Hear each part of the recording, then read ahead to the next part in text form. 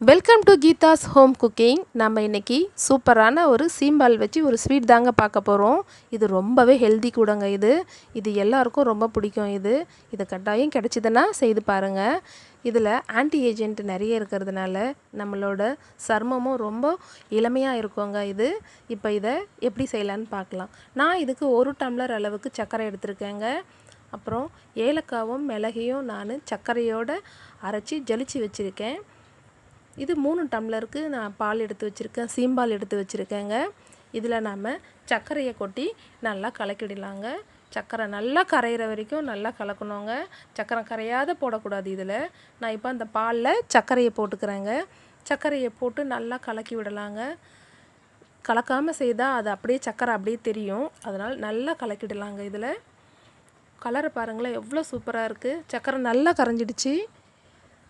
அவ்வளோதாங்க. எனக்கு பார்க்கும்போதே ரொம்ப சூப்பராக இருக்குங்க. இதில் நான் ஏலக்காவையும் மிளகையும் சர்க்கரை போட்டு அரைச்சி நான் ஜலிச்சு போட்டிருக்கேங்க. இது நல்லா கலந்ததுக்கப்புறமா நம்ம குக்கரில் வச்சு இதை செய்ய போகிறோங்க. குக்கரில் ஒரு 4 விசில் வச்சா போதும். இப்போ இதை நல்லா கலந்து விட்டுட்டோங்க. இப்போ நான் குக்கரில் மாற்றிக்கிறேங்க.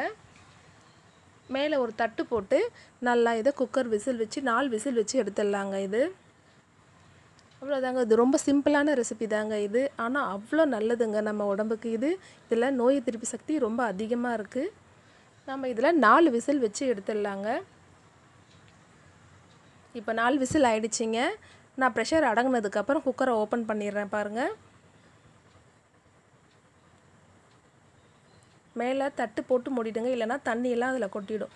சூப்பராக இருக்குது பாருங்கள், எவ்வளோ அருமையாக இருக்குது பாருங்கள். அது கலரை பாருங்களேன். இது ரொம்ப டேஸ்ட்டாக இருக்குங்க. உங்களுக்கு இனிப்பு அதிகமாக வேணும்னாலும் கொஞ்சம் கூடுதலாக போட்டுக்கலாம். எனக்கு இது போதுமான இனிப்பாக இருந்தது. நான் இவ்வளோ தான் போட்டிருக்கேன். அவ்வளோதாங்க. சூப்பராக ரெடி ஆகிடுச்சு. பார்க்கும்போதே ஒரு கேக்கு கட் பண்ணுற மாதிரி இருக்குங்க. எனக்கு சூப்பராக இருக்குது. இது நல்லா ஆறுனதுக்கப்புறம் எடுங்க.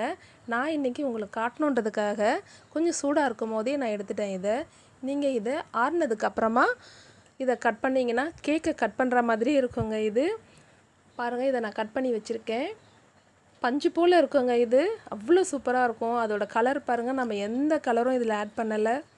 இதில் அந்த எல்லோ கலரில் அந்த ஏலக்காவோட ஃப்ளேவரும் மிளகோட காரமும் இதில் இருக்குங்க. சூப்பராக இருக்கும். இந்த ரெசிபி உங்களுக்கு பிடிச்சிருந்ததுனாக்கா லைக் பண்ணுங்கள், ஷேர் பண்ணுங்கள், கமெண்ட் பண்ணுங்கள். என்னோட சேனலை சப்ஸ்கிரைப் பண்ணுங்கள். தேங்க்யூ.